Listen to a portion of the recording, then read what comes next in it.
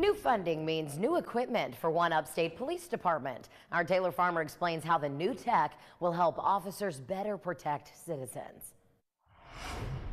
The Mauldin Police Department recently purchased more than $1 million worth of new equipment aimed at keeping them and community members safer.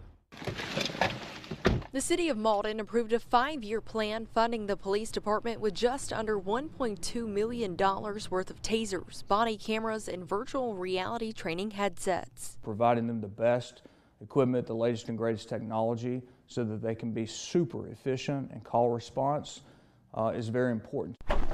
One of those officers places his life on the line every day. He says the new equipment instills a greater confidence in the work he does, protecting the lives of others. It makes it a little bit easier for me to do my job, makes me feel safer doing it. The new tasers allow officers to keep a further distance between themselves and a suspect, almost doubling their range at 40 feet. Captain Clardy tells us the new tasers can also deploy 10 times compared to the older version, which was one and done. An average male can travel 21 feet in about 3 seconds. 21 feet doesn't seem very short until somebody's running at you.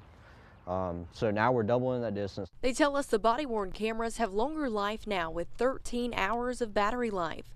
They also have pre-record features beginning 30 seconds before the camera is actually turned on. The virtual reality headsets are something the department has never had access to before.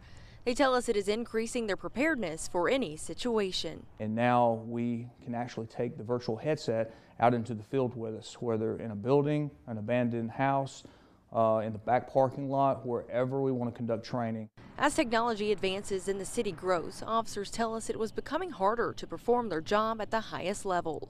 City Council says after a presentation of what the new equipment could do and seeing that the former equipment was in need of frequent maintenance, they quickly recognized the need for replacing the old. For me, and I think for a lot of the council members and for staff, it was more giving our officers what they needed to do their job. It's been a game changer. Mauldin Police tell us they expect the new equipment to last them several years. In Mauldin, Taylor Farmer, 7 News.